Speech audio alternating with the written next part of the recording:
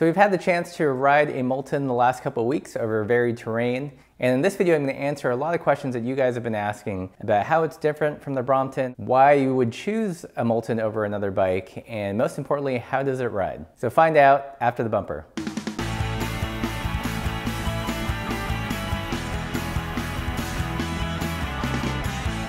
Welcome back, Pathless Peddlers, and if you're new to the channel, if you're interested in unique bikes like the Moulton or in things like bike touring, fly fishing, all the good things in life, then be sure to subscribe. This channel is for you. So jumping right in, we've had the chance to ride the Moulton for the last couple weeks.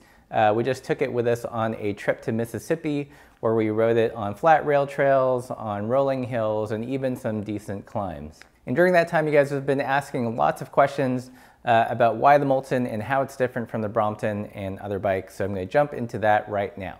So number one, the Moulton is not a folding bike. Although it looks like a folding bike, it does not fold. It is more of a packable bike. It's probably closer to an S&S coupled bike or a mini velo that you can break in half and put into a suitcase. Other big differences between the Moulton and the Brompton is wheel size. The Moultons use a 20-inch wheel, the Bromptons use a 16-inch wheel, and the gearing is vastly different as well. Brompton has their own kind of proprietary 3x2 setup. The Moulton, on the other hand, can be spec'd with fairly standard road parts. On this build that we have, which is a Moulton SST, you can get it with the Campy Potenza group, which is kind of the Campy wide range double. Another big difference clearly is on the Moultons you can use drop bars, and on the Bromptons you're kind of limited to the straight bar and M bar and the weird P bar. So point number two, the Moulton is a travel bike. Its closer cousin would be a S&S coupled bike or something kind of like the Bike Friday, although the Bike Friday does fold.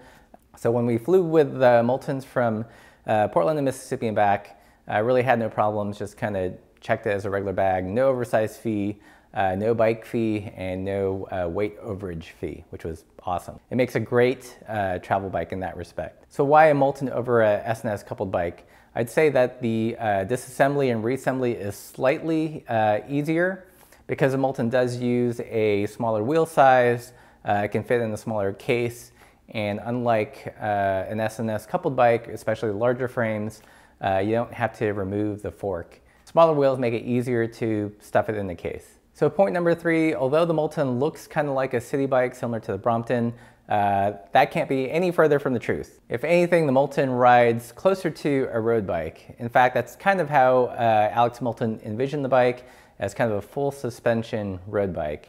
And I can attest that it's really fast, accelerates really well, climbs fairly well, and during our time in Mississippi, we had no problem keeping up with other road riders on full-size bikes. So yes, you can ride in the city, but really, truly, at the heart of it, in the DNA of the Moulton, it's meant to be a high-performance bike, meant to go the long distance. So point number four, I'm going to talk a little bit about the ride quality of the Moulton, and the best word to summarize it is smooth. Smooth, smooth, smooth. There's an elastometer in the rear, and there's a leading link suspension spring in the front.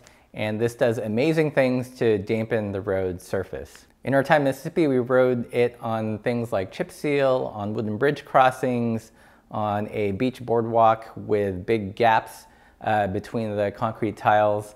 And the front suspension did wonders to really even out the terrain. So surfaces where it would be totally annoying to ride it on a carbon road bike, aluminum road bike, the Moulton just ate up the big hits and smoothed it out perfectly.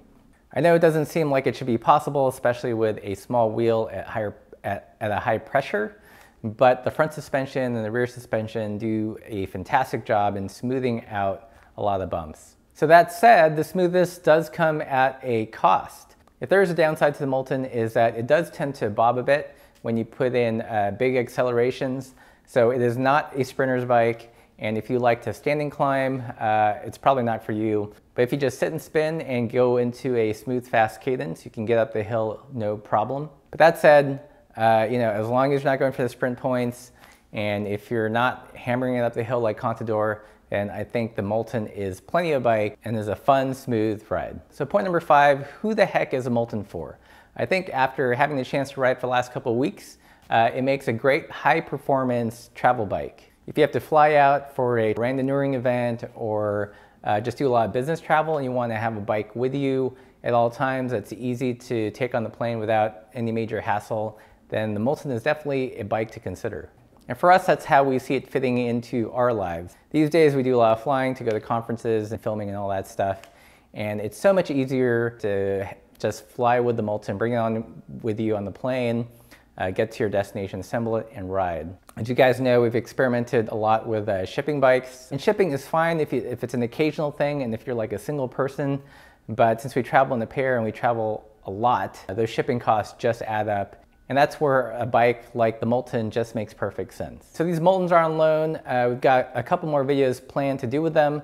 I'm actually really curious to see how it would do on a gravel ride. So I'm actually going to put some slightly wider tires and take it through Forest Park and see how well the suspension deals with gravel grinding. So stay tuned for that video. I think it'll be really interesting. And I think that's it for this video. My 5 kind of things to know about the Moulton. If you guys have any questions, leave those in the comments below. If you're curious to see how the Moulton gravel grinds, then be sure to subscribe. That's going to be coming up next couple weeks. And thanks for watching.